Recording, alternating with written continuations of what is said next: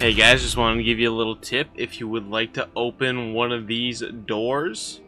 I'm currently in the south wing right over here if you want to know where I am. You're going to need one spell in particular. You're going to need Arresto Momentum. Probably butchered that, but this is the spell you're going to need.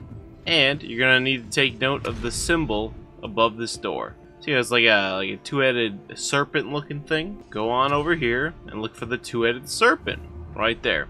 So now we need to stop this pendulum when it's here, because at that point the door is opening. So I'll just wait for it on the way over. Bah! There you go, and it will open. Easy dub.